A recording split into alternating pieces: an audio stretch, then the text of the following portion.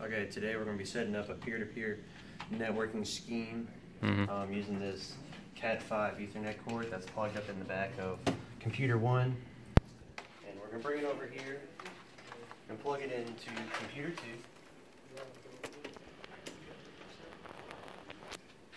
Alright, so with peer-to-peer networking, you can go to your File Explorer, go to Network, and right-click. It's going to come down with this dropping banner. You're going to right-click it and open up Network Sharing Center. Change Advanced Sharing Settings, and make sure that on both computers that your network discovery and your file and printer sharing is turned on.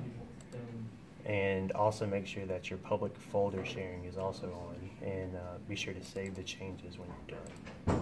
Okay, it's currently identifying.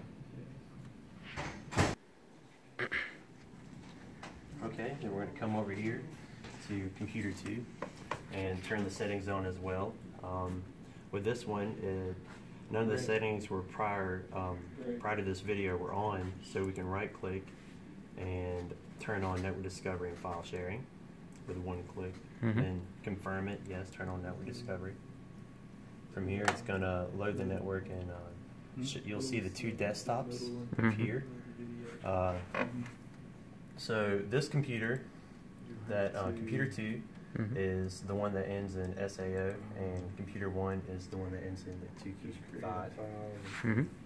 From here, we're going to go to the users under the computer 1, open up the public folder, and then we're going to even add a folder called P2P.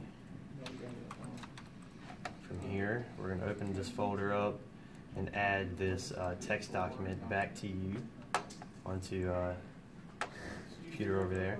And here we're going to open up the File Explorer, open up networking options, and double click this computer, which is computer 1. Open up users, go to public, and P2P is here, along with the back to you, which was sent 1 minute ago. And that is how you do a peer-to-peer network.